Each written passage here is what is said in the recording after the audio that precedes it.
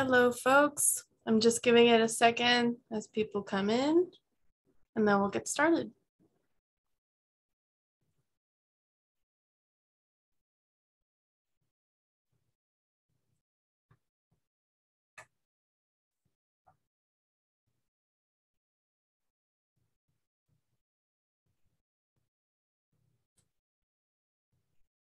All right. I think I'm gonna get started now. So, hello, everybody. My name is Jimena Perez Vizcasillas. I am the Outreach Coordinator for the Long Island Sound Study National Estuary Program, and welcome to Community Science Long Island. This is the third webinar of our series this year. And it's a very unique one. I'll tell you why in a couple of minutes. But before that, just an intro into Community Science LI in case this is your first time joining us. This webinar series started last year, and it's intended to connect the public with community science and volunteer monitoring opportunities and make that connection between how volunteers getting involved in these programs can actually make a real difference in local research and conservation and environmental management work going on. So know that this webinar is being recorded. You can find this recording along with all other webinars in the ctalk.org community science website, which I'll put in the chat in a little bit. This webinar series is being hosted by the Long Island Sound Study, by CTUC, New York Sea Grant, the Peconic Estuary Partnership, and the South Shore Estuary Reserve. Joining me today are some of our partners. We have Ariel Santos from CTUC, who is the Policy Program Coordinator. We have Sally Kellogg, the Program Implementation Specialist at the South Shore Estuary Reserve.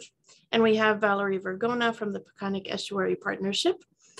And we have our panelists who are all from the Long Island Invasive Species Management Area. So this is why this webinar is very unique. This is the first webinar that we're hosting that is about an invasive species, and it's an invasive that is a very real issue right now. So we have folks like the ones who are joining us today doing efforts on the field as we speak to help control this species. So we're excited to have you here to learn about the spotted lanternfly. So the Long Island Invasive Species Management Area is one of 8 groups in the Partnership for Regional Invasive Species Management in New York State. Joining us is the program manager, Bill Jacobs. If you want to wave, Bill. We have the Invasive Species Field Project and Outreach Coordinator, Abby Bezbrotsik, the Invasive Species Specialist, Haley Gladsich, and the Seasonal Invasive Species Technicians, Melody Penny and Catherine Sterber.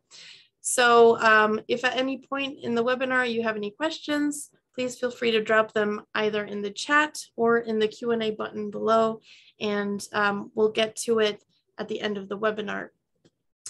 So with that, I'll hand it over to Melody and Catherine, I believe. So over to you.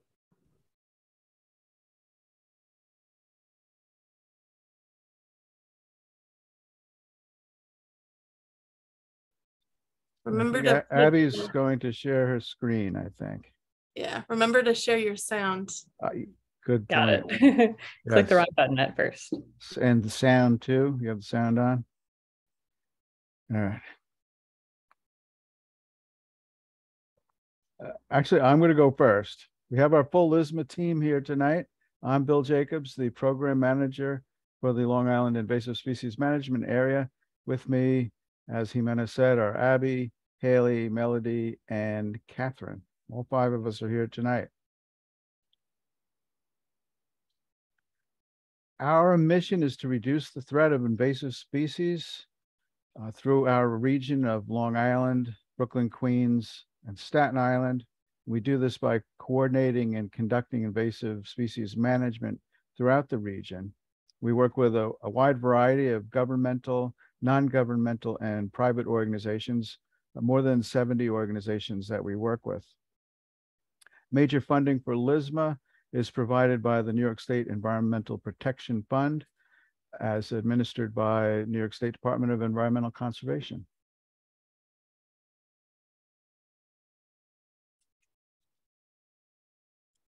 And in today's presentation, we'll have an introduction on LISMA and invasive species generally, and then we'll talk more about the spotted lanternfly and how you can get involved. And at the end, we'll have time for questions and answers.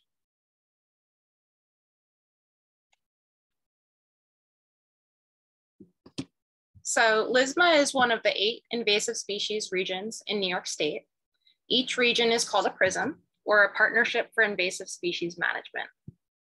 The PRISMs coordinate invasive species planning and management with a variety of public and private partners in the region and throughout the state and beyond.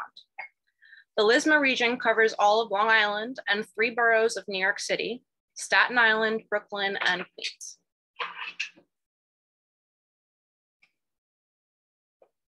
Here is a video made by Jacqueline Briggs earlier this year on Invasive Species Awareness Week. Hey New Yorkers, Invasive Species Awareness Week is June 6th through the 12th. Have you heard of this bug, the spotted lanternfly? If you have, you might know that it's an invasive species. An invasive species is a non-native plant, animal, insect, fungus, or even bacteria that causes harm to our local ecosystems, the economy, or to human health, and we need your help to prevent their spread. Even a family road trip can bring uninvited guests like spotted lanternfly to new areas where it can cause damage to our environment. Don't give them a free ride. You can help protect New York's vineyards and orchards by checking your car and outdoor equipment for spotted lanternfly in all its life stages: eggs, nymphs, and adults. If you spot one, remember to scrape, smush, or squish them, and you can report invasive species with the New York IMAP Invasives mobile app. During NISAW, you can learn about invasive species straight from the experts. Learn how you can stop the spread of invasives by cleaning your gear before hiking and boating, or burning local firewood when you camp. Take the pledge to protect your favorite hiking trail, paddleway, garden, and community at ipledgetoprotect.org. And don't forget to get the whole family involved in a fun invasive species bingo game. See a full list of NISAW events online. We hope to see you there. Hey New York.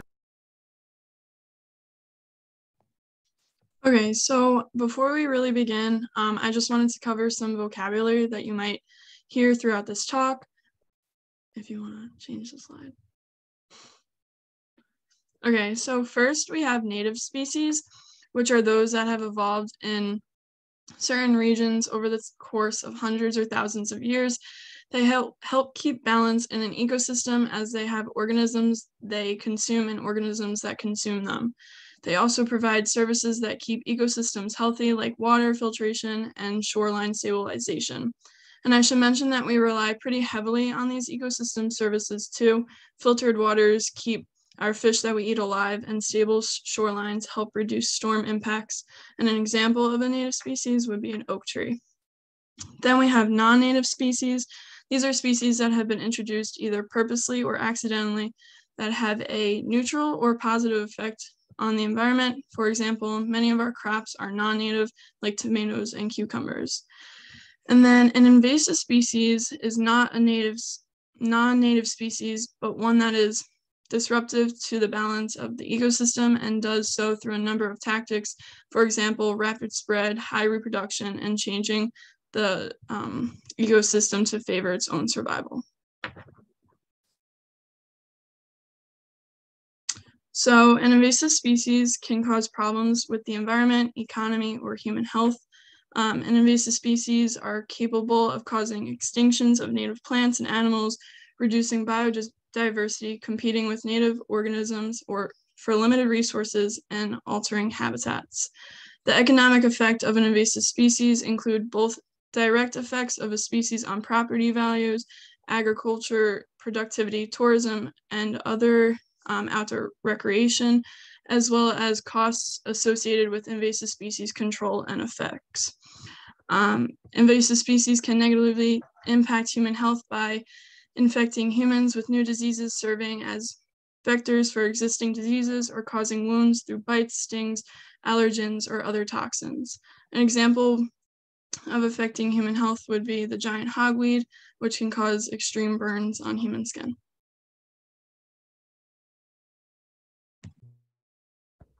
Hey, Catherine, 1 second, and Melody. Abby, there's a little funny gray box on the top right of our screen. See how that, can that go? That happens every once in a while. No, it got bigger now. I think that's like her Zoom box from sharing her screen. Yeah, now it's gone. Okay, yeah, thanks. There's one on the bottom, but it's not as bad. But there's one on the bottom now too. Yeah, perfect. Oh, it was perfect. Every time I hover over it, it will come back up. So we just have to. All right, we're doing good. It looks better though. Thank you. All right. Sorry, Melody. No worries. So when thinking about an invasive species management, it's most important to identify and understand the species that you're observing and working with before management can take place. Think about its habitat, growth patterns, and the type of environment it thrives in. It's also important to consider the impacts this species has on its surrounding ecosystems, how aggressively it can be spread, and its abundance in the environment. In taking a step back to think about these key factors, we can then determine whether or not control is feasible on a manual, mechanical, chemical, or biological level, and whether or not the process will require more assistance from partnering entities. In this process, we also want to be thinking about how we can prevent its spread to other sites by not spreading the seeds of an invasive plant, not moving firewood, and by cleaning our gear in between sites.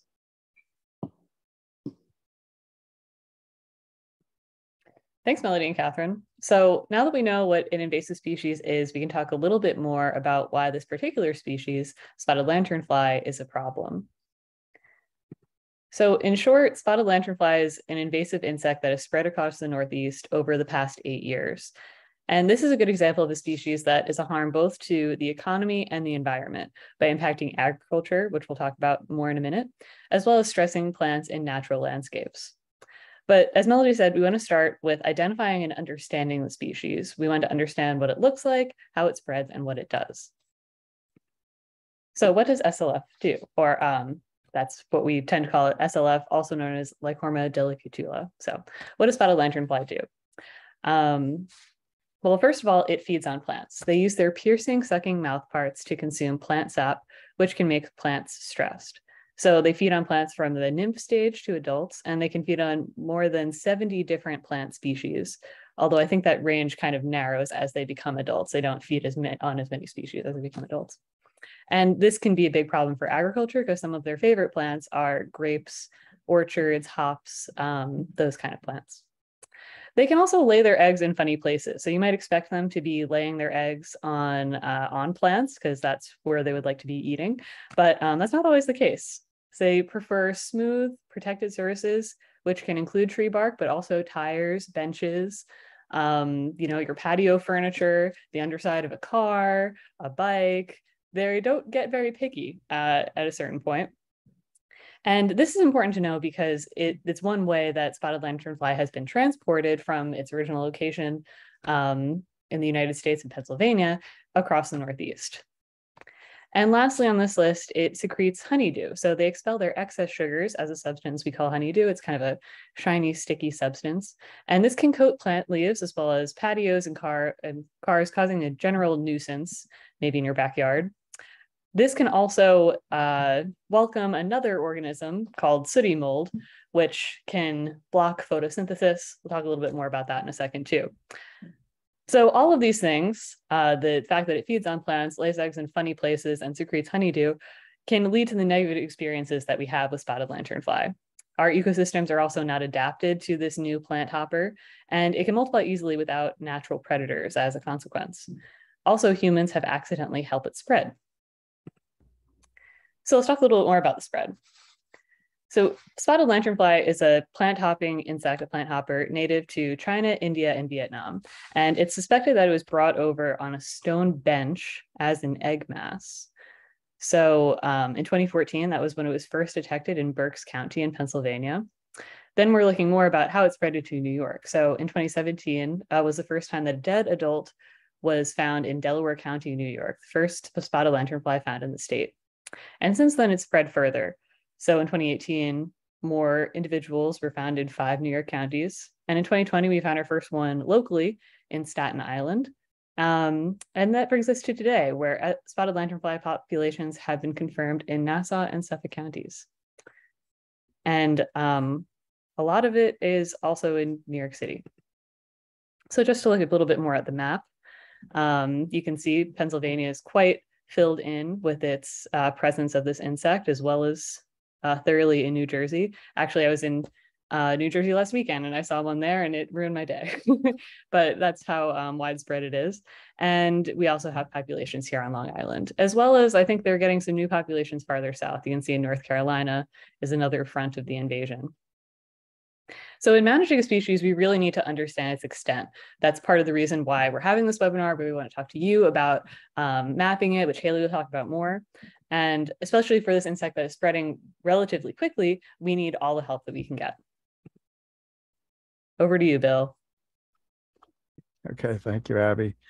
Let's look at the life cycle of the spotted lanternfly. We'll start on the top right of this graphic here. The first spotted lanternflies start to emerge sometime in several weeks over the course of May through June. And then there are 3 more nymphal stages that progress through the summer. Now, at this point, the first 3 instars, they like herbaceous plants. They're not too picky. They don't move around a lot. They look around at what's close to them, and if they think it tastes good, they'll suck on it. So it could be any kind of, pretty much any herbaceous plant, those first 3 instar stages. Then around the end of July and beginning of August, and about now, we start to see the adults. And during the first 3 instar states, the spotted lanternfly still an opportunistic feeder, but now it feeds on woody plants. This happens around the 4th instar. If I back up 1 instar, they start to feed on woody plants at that 4th instar, the red, black, and white one there, July and September. Then the adults start to fly July, August, about now September, and they feed on woody plants, trees, and also woody vines like grapevines. And as adults, their behaviors emerge. They're flying now. They don't fly very far, but they do fly. So we see them flying about now, August and September. And toward the end of September through December is when they lay their eggs. So they'll lay eggs up until the first hard frost in December. Let's see, the spotted lanternfly females lay eggs in rows, and they cover their eggs with a protective substance. The substance is white and glossy at first, but it fades over time, turns a gray-brown when it's dried. And the egg mass is about 1.5 inches long. Looks similar to a smudge of clay. Each egg mass contains about 40 eggs, and females can lay 2 egg masses of 40 eggs each. And if you see one of these and there's little holes throughout the rows there, that's an egg mass where the nymphs have already emerged.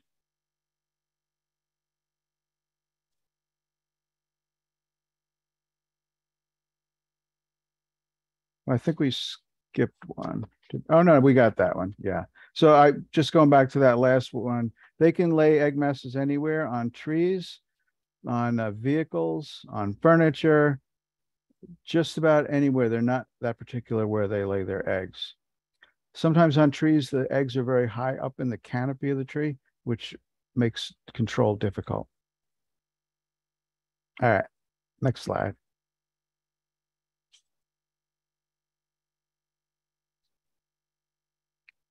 So this is the tree of heaven. This is their favorite tree. It's not the only tree they'll eat. They also like maples, black walnut, and there's several other trees that they like, but this is their absolute favorite. This is an invasive tree. It's a fast growing tree. The leaflets grow in pairs along the stalk. It looks very similar to black walnut, or even, well, it looks similar to black walnut from a distance. But if you look close, you see on the upper right, the photograph there, there's a tooth. So each leaf along that central stalk has a tooth at the base of it. So if you see that, it's not a black walnut, it's a tree of heaven. And there's also a gland there beneath each tooth. I usually don't notice the gland, but I do notice the tooth. That's a very invasive tree that forms dense stands that crowd out other native trees and other native species. And people tell me it smells like rancid peanut butter. I've never noticed that, but people tell me that. So it's a stinky tree.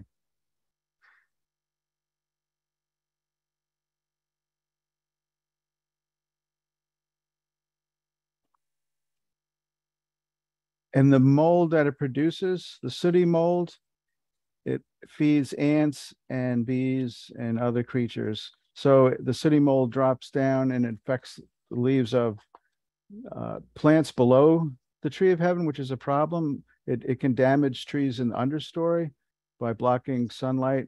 The sooty mold gets so thick that it can block sunlight and block photosynthesis of plants below the tree. And it attracts other insects that can also stress the tree over time.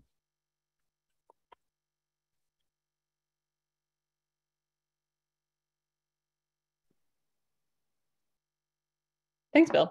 So I'll talk a little bit more about the impacts to agriculture. For starters, spotted lanternfly can lead to crop loss, especially on vineyards and orchards.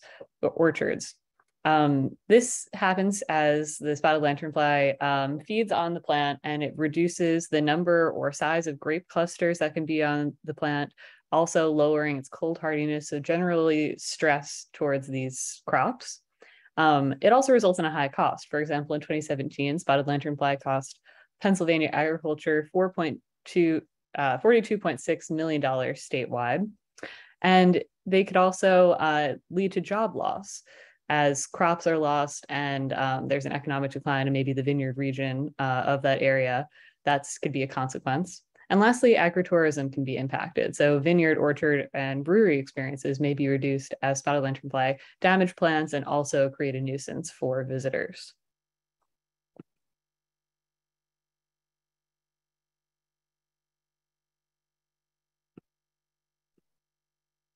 Over to you, Bill. Oh, thank you. So some of the damage, wilting, yellowing, and dead branches on trees. Weeping wounds, like we said already, that attract bees, ants, and wasps, and other insects. For tree nurseries, this can be a huge problem as it reduces tree growth and produces unhealthy trees. Again, these are messy. They produce honeydew and sooty mold. Honeydew is the waste that they secrete, and they secrete a lot of it. And as I mentioned before, it blocks photosynthesis to understory trees. It also damages decks and deck furniture and backyards. It's a pretty messy insect. As far as forests go, it's not known yet to kill established trees. If the trees are stressed, if they have another stress, say from a beech leaf disease or some other kind of a stress, then you're adding another stress on top of a stress, and that could start to kill some established trees.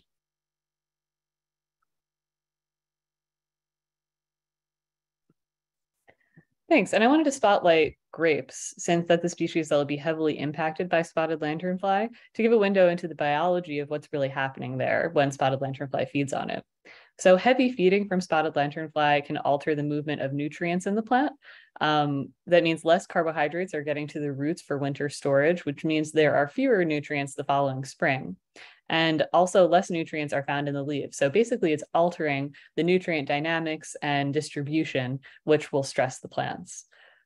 That sooty mold accumulation, as Bill said, can block photosynthesis on the leaves, especially a spotted lanternfly or maybe higher up in the canopy.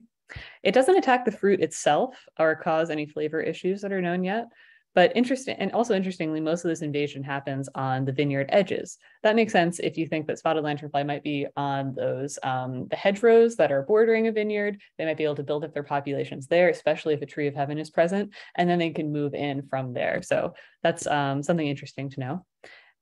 So that means that scouting for spotted lanternfly is most important, especially on vineyards, but also throughout our communities, to be able to know where it is so we can keep everybody prepared for this insect as it's moving across. And also managing tree of heaven and hedgerows can be very useful.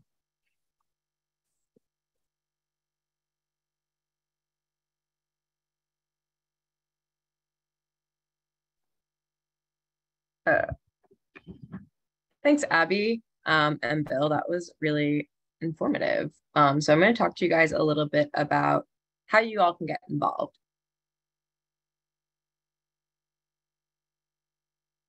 My slides might be lagging, so.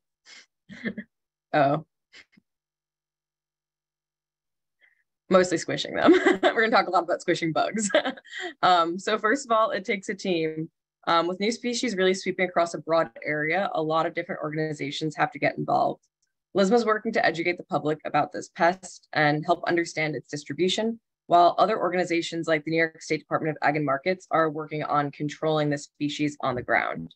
And still others like Cornell Cooperative Extension and the New York State IPM are keeping farmers informed on all sorts of new research that's coming out of universities like Penn State and Cornell University.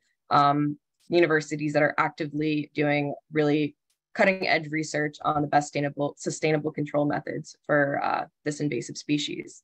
All sorts of things like, things from chemical treatments as well as biocontrol options. So, it's really great to stay informed on these new efforts as they become available. But beyond these really larger entities, we also rely heavily on other folks on the ground to be reporting spotted lanternfly, especially since those are the people who are going to be most directly impacted by this invasive pest.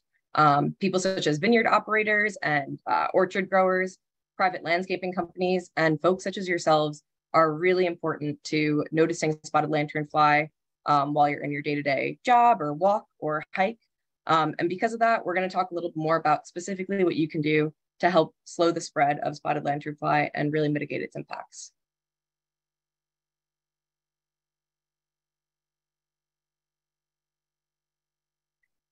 So what you can do, so the first thing, if you see a spotted lanternfly insect, don't panic.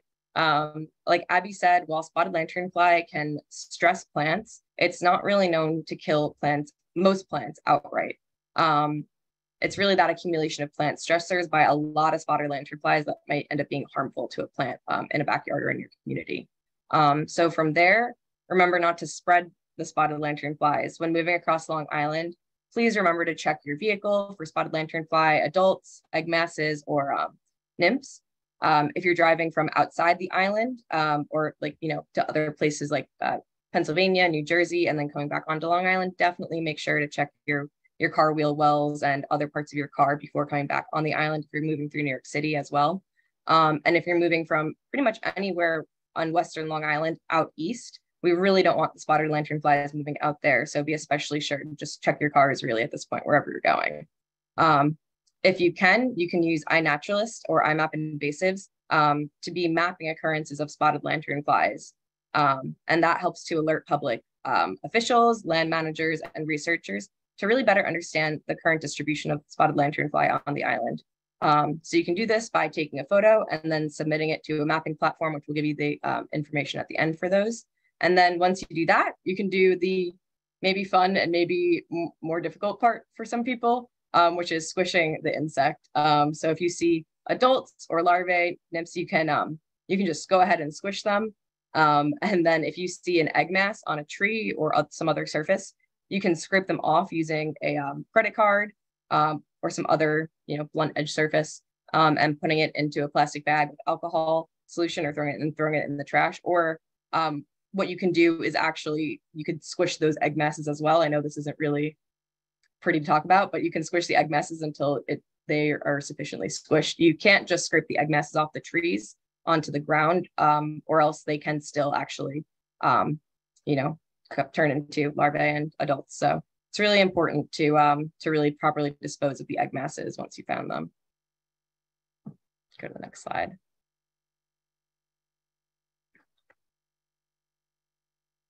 So one of the ways you can stay consistently involved with this effort is by adopting a square. So the New York State IMAP Invasives and New York State Department of Ag and Markets, as well as the help of LISMA staff, such as myself, have developed several hundred 3-square-mile monitoring squares all across Long Island. The idea is that using IMAP Invasives, which is an free-to-use online public mapping platform, community members such as yourself can claim grid squares on public land and help to scout for spotted lanternfly. While it's important to map spotted lanternfly wherever you might see it, you can also be mapping spotted lanternfly in very specific places, which sort of helps us to collect data all across Long Island to create a baseline of where spotted lanternfly is and isn't. This way, when we do get a hit of spotted lanternfly somewhere, we can go back and see maybe for a few years there were not detected records in a specific location, and it can help us really better understand how long an invasion and infestation might be established. So to do this, we're asking community members such as yourself to claim a grid square that you'll promise to monitor 2 to 3 times a year. And on this map, you can see all sorts of different colors of grid squares. There's purple ones that have Tree of Heaven that are known to be present, blue ones that are publicly accessible land, mostly state and county parks. There's orange squares where the orange squares are ones that LISMA has recommended. Specifically because they're in other parks that maybe Ag and Markets and IMAP Invasives didn't realize were publicly accessible. And then the more dark orange ones are priority focus areas by New York State Ag and Markets. And lastly, the gray squares are ones that have already been claimed.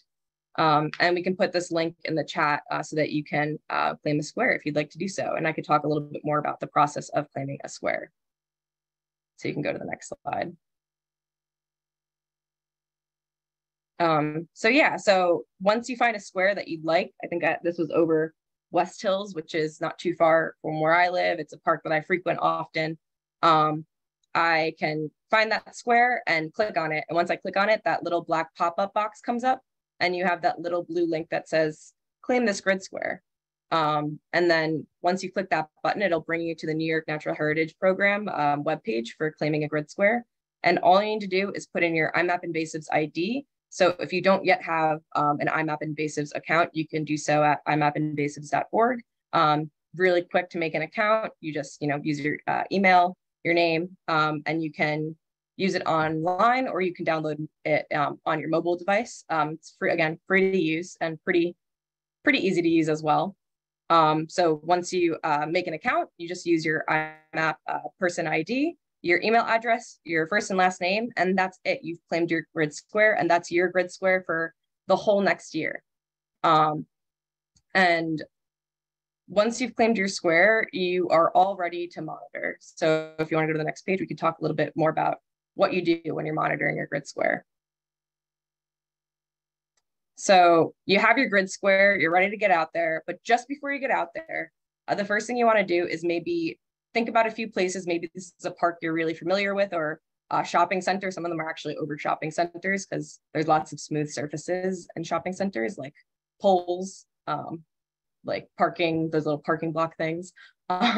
So think about places that it might be that spotted lanternfly might like to land on and lay their eggs, places where there might be Tree of Heaven that you know about, parking lots at the beginning of trails, anything like that. And think about places that are maybe more easily accessible to you. Maybe, there's a road running down the middle of your square. So you might not want to go and monitor for spotted lanternfly in the middle of a road.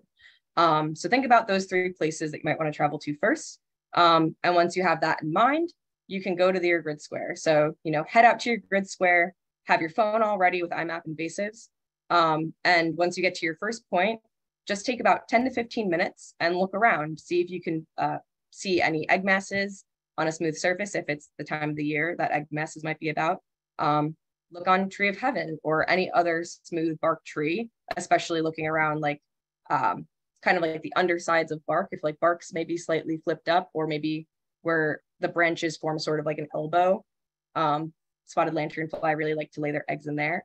You can also just be looking around for the nymphs or the adults. And once you do that, you can, if you find a spotted lanternfly, you want to make a presence record. There's two options when you're going to make a record. It's either a presence record or a not detected record. Obviously, if you see one, make a presence record, take a photo, a really nice clear photo of whatever the life stage of the spotted lanternfly that you see is. You can always make other comments in the app saying, you know, what it was on, maybe if you saw a lot of others nearby, maybe potential other vectors of spread, like it's in a parking lot. Those are great things to note in the app. And if you don't see any spotted lanternfly, great. Put in a not detected record. You know, you do this pretty much the same thing. You don't need to take a photo. You could just say not detected. And then you go to your two other spots. And then once you've done that, you're pretty much set. This can become a really nice part of maybe a hike routine that you like to do, maybe every couple of months if it's a place you like to frequent, or otherwise it's maybe a fun way for you to get outside and help us monitor. And then from there, just, you know, return to the site 2 to 3 times a year in this year. So, you know, if you sign up now in August, maybe you want to head back later on in September, and maybe it would be great if you could head out there maybe again in October or November. So yeah, that's pretty much it with how to adopt a grid square and monitor. And I'm just going to give you a few more ways for you to report spotted lanternfly if you do see it anywhere. If you live outside of New York City, you can contact the spotted lanternfly responders from the New York State Department of Agriculture and Markets through this link. Jimena is going to put it in the chat. If you maybe don't feel comfortable using the form, maybe it's confusing, you can, of course, just email the New York State Department of Agriculture and Markets with this email. Again, these two options are if you're living outside of New York City. New York City is pretty heavily inundated with spotted lanternfly right now. So they're really focusing on, you know, these reports from further out in Long Island at the moment. And if you're using, you know, the email or the form, some things you're going to want to include are a photo of the insect that you found, the pest, the life stage that the pest is in. You're going to want to include an address or the coordinates where you found it. And again, you might want to make a note of like how much you saw. If you saw one, if you saw a bunch, you know, those are really helpful things to note. And then if you live in New York City or on Long Island or anywhere else, you can use, again, IMAP Invasives, the mobile app or the online platform, as well as iNaturalist, which is a more commonly used public mapping app that LISMA, as well as New York State Department of Agriculture and Markets, and the New York State DEC, we all receive notifications when spotted lanternfly is, you know, uploaded. An observation of spotted lanternfly is uploaded on the app, on this app. So yeah, many different ways. It's really, you know, user's choice for reporting spotted lanternfly. And I believe that is all I have. So if you have any questions, you can go ahead and enter them in the chat. Otherwise, I believe that is all. Thank you so much, everyone.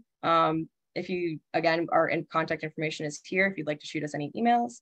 And as well, you know, thanks to everyone on the call tonight from Peconic Estuary Partnership, Long Island Sound Study, and others. I know I'm forgetting some people in here. And of course, thanks to the New York State Department of Environmental Conservation and Agriculture and Markets for all the work that they're doing on this pest. Thank you so much. This was wonderful, guys. All right, so as Haley said, now is the time for questions. I encourage you to, if you have any questions at all on the spotted lanternfly, on how to get involved in monitoring, on the apps mentioned, you can drop them in the chat, you can drop them in the Q&A, you can raise your hand and I can unmute you. I do see a hand up from Marissa Nelson. I don't know if that's an oops hand. It's been up for a while. So Marissa, let me know if you'd like me to unmute you or if you'd like to leave a question in the chat. So I do have a question, and I'm sorry if I missed it, but you said, you know, if people are going out to monitor 2 to 3 times per year, when during the year is the best time to monitor? And I think you covered the seasons of when, you know, when they're expecting to see the eggs and when the adults. So Would you mind covering that again? I'm sorry. I can take that one. I think when the adults are out is probably the easiest time to see them, which would be now. So late August, September, October, good time to look for them. You have up until the first hard frost, sometime in December, they'll go all the way. So any time now. And if you can't, for some reason, or don't want to use the grid square system, you can just wherever you are, you can use iNaturalist on your phone. And if you do see one, it's good to record it. iNaturalist is a free app that anyone can download to their cell phone. There's a desktop version also, but you just have to take a picture of it before you squish it, and it'll go right into the record at iNaturalist. Right. And I think an iNaturalist can be used even if you're not 100% sure what you saw. The app should help identify what it is. Yes, you can use it to identify any kind of a plant or animal or a person even. And it helps if you don't know what it is. There's a whole community out there. The app itself has an intelligence to it, so it will help you identify what it is. And if they still don't know what it is, there is a community out there that will look at it and help you identify anything you see. That's great. Yeah, I love iNaturalist. I do too. It's the best. So I do have we do have a comment in the chat from Byron Young. He says it is probably a bit late, but I observed the spotted lanternfly in Rocky Point about 3 weeks ago near Broadway and Route 25A. The insect appeared to be dead in the parking lot of Tilda's Bakery. So there's an FYI. Is it could he go? Well, I guess he doesn't have a picture, but is there a way for him to report that even if it was 3 weeks ago? Well, you just did, but it's hard that way. I'm not sure if that can still be reported. I mean, it couldn't hurt. You could use that email address to the Department of Agriculture. It wouldn't hurt to email it and say you saw one in Rocky Point. So it's somewhat useful information. I'm not too far from Rocky Point. It could have traveled in a vehicle, and I've heard of stories where it turns up dead in parking lots. So I always wonder, was it somehow attached to the underside of a car or a truck or something? But yeah, that's the email address. You could shoot them an email. I would say that far west is probably good to always report dead or alive. So you might want to send in that email and then also note that it was dead. But it would be helpful for, folks that are keeping an eye out that way to check in. All right, thank you. Any other questions from our attendees or even some of the partners who are here today? Anybody have any other questions?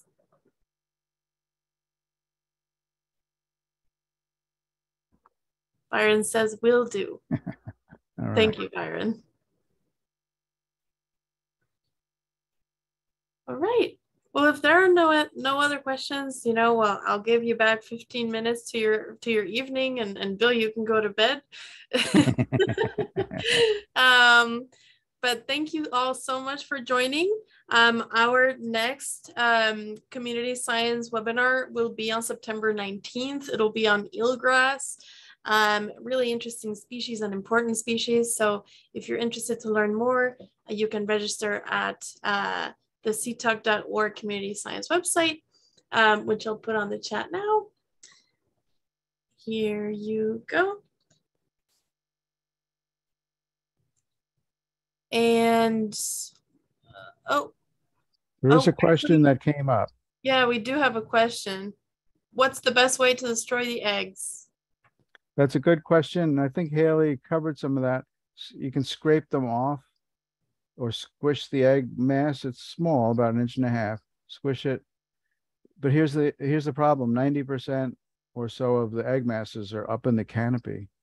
So even if we get the ones down low, it's impossible really to reach the high ones. But it wouldn't hurt if you see one. If you're really good at climbing trees, highly recommend There's trying to scrape them off. There's oils and pesticides that have been tested on egg masses. Spray them. Doesn't work very well. Egg masses and eggs have kind of natural protections. They don't absorb a lot of things that you put on them. So that hasn't been very effective. Any kind of oils or spraying the egg masses is not that effective. Probably more effective to squish them if you see them. Is putting them in alcohol any more effective than squishing? Like, are they hard eggs, or?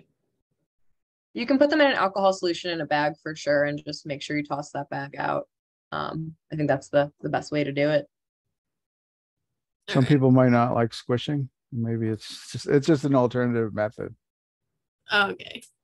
And while we're on the subject of controlling them, there's contact sprays, contact pesticides that can be sprayed onto the spotted lanternfly. They're kind of wimpy creatures. They're not very strong or hardy, but the contact sprays do work, but it's so temporary. It's like a day or two.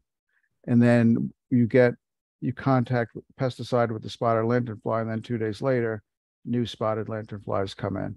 So that's not recommended.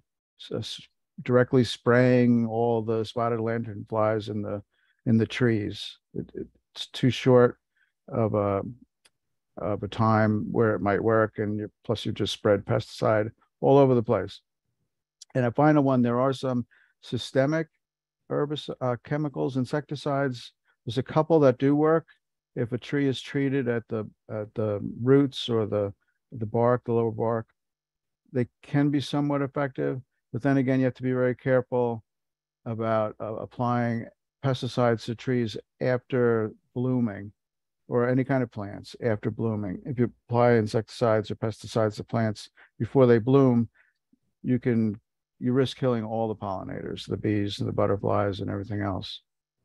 So yes, there are some systemic herbicides, but these insects are so widespread, they're not going to have a huge effect. As it stands now, there's no way to eradicate spotted lanternflies, but we have researchers working on it. And there's also no way to prevent them from entering any specific property at this point. But again, we're gathering information about where they move and how fast they move and things like that. So hopefully we will have a treatment soon. Right. Well, and the more people kind of know how to identify and know that has to be squished, then the more helpful that'll be, I'm thinking. Yeah. All right. So any other questions?